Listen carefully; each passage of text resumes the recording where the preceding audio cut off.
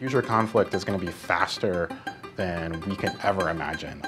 It's really about moving information around quickly, making decisions in split-second moments, and a human cannot make decisions that fast.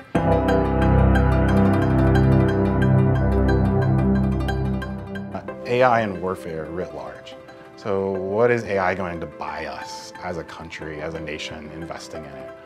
Well, one, it helps us with better decision making. The other thing is speed. The third thing really is helping us do more with less. Our digital systems are generating more information every day.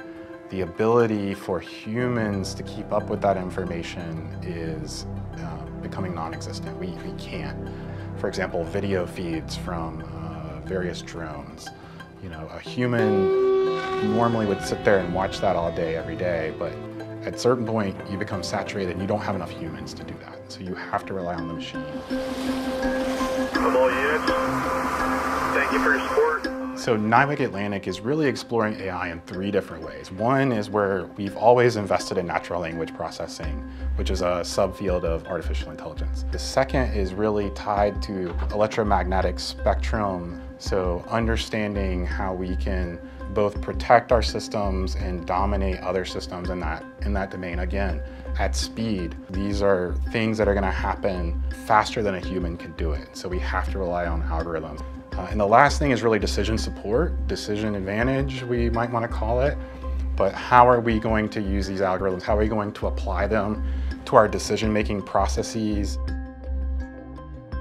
So we are working directly for the Chief of Naval Operations to develop a dashboard. We are using that to display the combatant fuel that is on board ships worldwide to allow for decision-making purposes.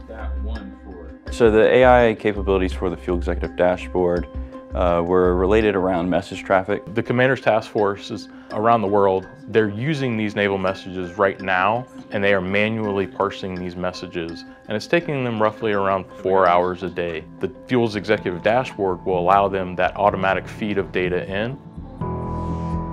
So imagine a fuels officer getting up really early in the morning, maybe in 7th Fleet, 3rd Fleet. Comes in the morning and pulls up the dashboard, and within his area of operation, he has a refueler and 3 ships that he has to make a decision on. He's looking at the mission set from our Navy combatants, and then he's looking at those refueling assets that he may have. He needs to see the amount of fuel, the type of fuel that they have, where they're located, and then how he can join those 2 forces together. He can use that data to make a data-informed decision that I need to place my refueler in a certain position, which would allow me to optimize the refueling points for those 3 ships. Where before he wouldn't have the exact information at his hand, and he would have to go comb through those naval messages manually. So the dashboard is actually, I would say honestly, a small piece of the overall scope. The major scope and the major effort was the data engineering behind getting that data. There we've built our natural language processing, regular expression scripts to extract the fuel information that we then publish on the dashboard. It allows the warfighter to save time and refocus their time and efforts on the mission that they have at hand to make true decisions that are needed by a human versus a computer.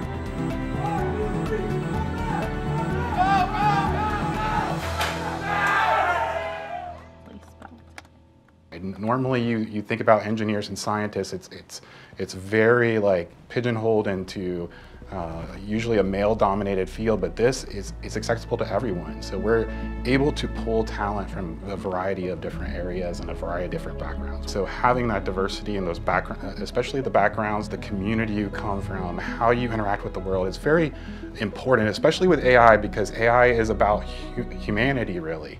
It's about having a machine pretend to be a human almost. And so you want to have the machine being built, being applied from people of a variety of backgrounds so that it is responsible, so that it doesn't have biases.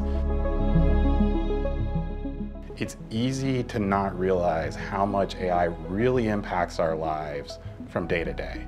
how much algorithms and data is already impacting our lives. It's telling you what search results might be important to you. It's using your information about your preferences to deliver specific search results. So what excites me most about AI is that we as a population or as an organization have never generated more data than we are now, and in the future we're going to be generating a lot more data. So what AI is going to allow us to do is to cut through the noise and really see the data points that are going to be of interest and allow us to provide decision advantage to our warfighters. Artificial intelligence is a critical competitive advantage in any future conflict.